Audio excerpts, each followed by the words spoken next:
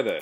I just wanted to bring you some brand new news, just breaking right now. So Supercell have launched their public beta in the Canadian App Store for Boom Beach, which is their brand new game.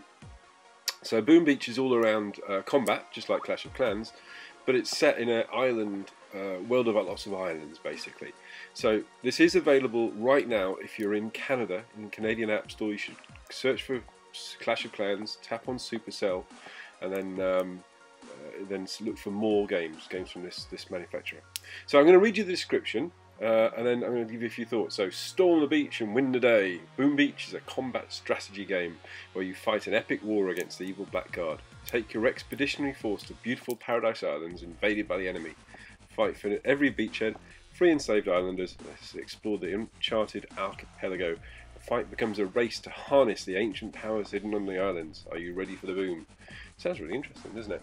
It sounds like it's kind of a bit of a departure from Clash of Clans in that it doesn't make any mention about groups and sort of clans together, if you like.